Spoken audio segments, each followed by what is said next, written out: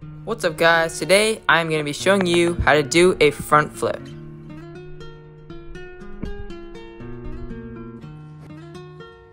Okay guys, so the first step is the hop. So many people make the mistake of jumping too high with their hop, and the correct way to do it is to keep it nice and low to the ground. Try practicing your hop for a couple minutes.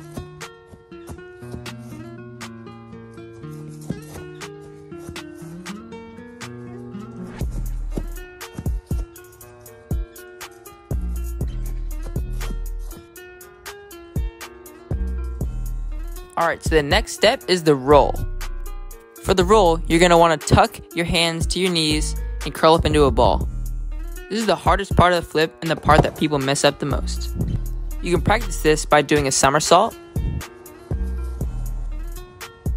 and doing a handstand into a somersault. Get comfortable with each of these before you attempt. The next step is getting your angle right on your jump. You're going to want to have your feet in front of your body so that your body will spin forward from the momentum.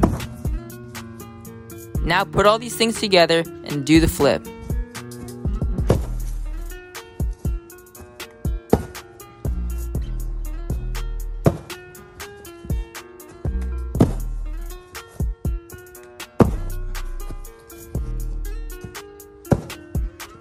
Now I'm going to be going over some common problems and how to fix your flip.